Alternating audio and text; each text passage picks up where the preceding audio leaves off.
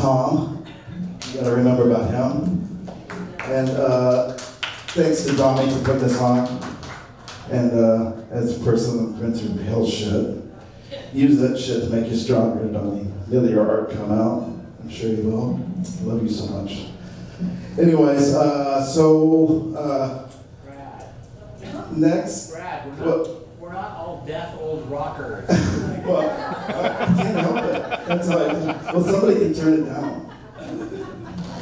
I can't, that's how I talk on a mic again, Albert. I can't stand back here. I guess I could. Anyways,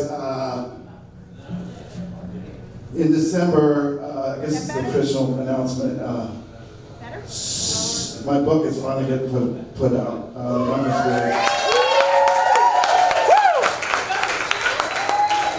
Small Doggies Press. Yeah. Yeah, in December. So, I thought I'd read a little bit from that to get some energy going. And this is like chapter 20. Anyways, here we go. A lone street light sat way up on top of a wooden pole and cast its smeary half-yellow light down on the dirt of the street, giving me its permission to start recognizing people. Seen Angelina, seen Wayne, seen Michael McDermott from my high school algebra class.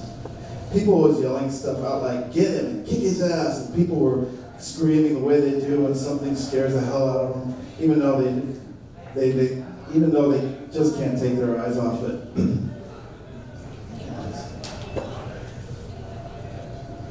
Them two fighter people, them two dudes parking each other, dudes pacing each other in a roundabout, fist balled up boxer, their feet sidestepping back and forth, doing the dance. There was some blood hanging out on the end of the bigger fella's nose. Some of the deep animal come rising up out of me, made me feel for a second like I wanted to be part of the violence, made me feel like punching somebody for no reason, just not to be out there in the fray. I looked up into the sky and seen some stars breathing up there. Tried to find the particular star me and Evelyn had reserved special for the human race. The one we wished upon that was going to give all the world an everlasting peace and free it from hunger and ignorance and disease and from all the other things of Walt Disney. I still ain't sure if it really was me and Evelyn's star. I looked up into the night, when I looked up in the night that day, but I felt proof positive that it wasn't that star either. I was high and drunk, and that star looked back at me and all blurred, and I said all the way up to it so that it could hear, hello, Evelyn. Them wheels started turning in me. Them wheels, the Jesus in me, or the Buddha, or the Hindu, or maybe just the way one tree grows out in the field next to another tree. I shouldered my way into the ring. Two-fisted with a beer in each of my hands, the street lamp's yellow light holding everything down, the uneven dirt and gravel rocks under my feet. Them two fighters only 6 strides away from me. The bigger guy, he was all blonde, tall and broad, another one of those Viking people that come before. He was wearing some cut-off shorts and of all things, some cowboy boots. Cut-off shorts and cowboy boots. Motherfucker looked ridiculous. No wonder he was in a fight. The smaller guy was the Mexican. I had seen him around before. He was short and a thick brick of a building. Word was that he was a Golden Glover. Golden Glover, that means he could fight like one hell of a son of a bitch. He had on some long blue jeans and some tennis shoes, one of them wife beater undershirts that my grandpa used to spill his gravy on. Some of the crowd was yelling at those fighters all those things that made the matters worse. Things like kick him in the nuts and tear his ass out. I didn't know you could tear somebody's ass out. At least I never heard of anybody tearing anybody else's ass out before. All them people standing around in the circle looking at me, looking at the bunky spills.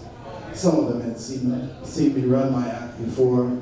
The bigger fight fellow, his eyes were some kind of crazy cow round mad, and I could tell he was drunk the same as me. I took a slurp from one of my cups, peace and love and understanding in my mouth. I swallowed and let it enter into me. I raised my voice up so that everybody could hear, started right up in the middle of one of my conversations with the world. You don't need no fight, I said, no war. Use the words, talk, show them monkeys we've got the evolution, that we have evolved. Bucky, Bucky, don't, came a clue, but I didn't listen. I moved in closer to them two fighters' ears, my mouth moving in a yammer, a flood of words spilling out, a deluge, them beers in me doing the talking. What would John Lennon do, I said. He sure as hell wouldn't be out here in the middle of some street fighting like you two idiots. And my Gandhi, he wouldn't be caught dead out there neither. And Joni Mitchell, well, you just never can say nothing never bad about Joni Mitchell, can you? The small fighter was looking at me funny, like I was from some cartoon planet he'd never known about until then. Squinted his eyes and took a step to the side so he could get a better look. I kept on. Haven't you guys learned yet that Mike is not always bright? Look at the Vietnam. Just look at the Vietnam, for Christ's sake. The smaller fellow, he had some blue veins extruding out the side of his forehead. There was in a pump. His eyes burrowed into me like he was wanting me to fight me next. My dad was in Vietnam, he said. But I didn't really want to talk about that. Running the endangerment of getting too much into the political. It wasn't the time or the place. And besides that, the motherfucker was listening to me. The whole world was listening to me right then. All them people of the circle quiet, staring at me. I took another drink off my beer, my feet planted in a pulpit. Monkeys, they fight, I said. Fight for being the alfalfa male and their territories and all that. But we ain't apes no more. We got houses and roads and swimming pools and chutes and ladders and Twister, goddammit. The big fella must have been in that. Seen that smaller one was distracted and tried to take advantage, and he bull rushed that Mexican, surprise attack, all elbows and assholes. But the Mexican dude was ready, and he waited for the recklessness until he threw a jab that caught that big fella's impatience up there on the side of his head. The Mexican stepped back out of the way with a smile on his face, because he had just hurt a man. Them spectators. Get that motherfucker, they said. And you gonna take that? Hit him back, hit him back. The dance returned between them two fighters, them dusts kicking up around their feet. I couldn't believe it. It was as if I was never there, as if nobody had heard a single word I said.